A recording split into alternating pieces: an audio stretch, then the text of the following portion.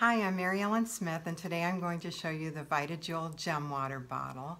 I'm going to hold up a bottle right now that's full of water. And the reason why I'm showing you is because a lot of people haven't seen these.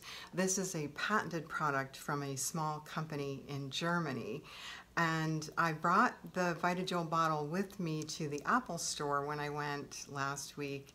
And the guy at the Apple store said to me, "What is that? A candle?"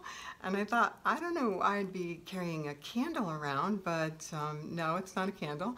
And then he said, "And what's in the bottom of the bottle? Is it ice?" And I said, "Well, no, it's not ice, it's a gem pod."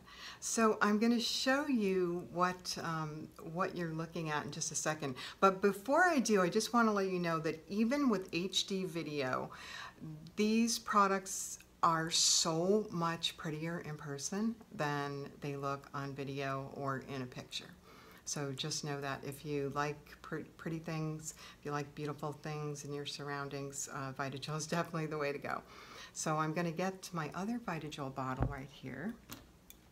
And what I'm doing right now is I'm putting a rubber band along the bottom of the bottle because that makes it a little easier to disconnect. And I'm going to hold up the gem pod for you. So here we go.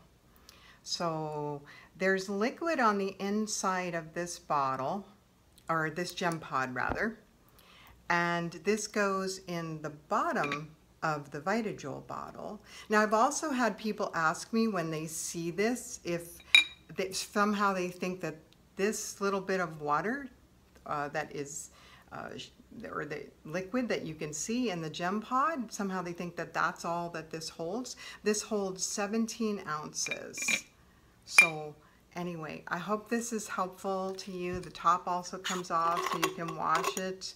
You can wash it really easily, and it's nice and sturdy. It's a really good design. So I mean, if you're thinking about it at all, like, just go for it, because I drink 2 or 3 more times water since I've had the VitaJuwel bottle. It makes the water softer and more palatable, and you'll just find yourself drinking a lot more water, which we all need to do.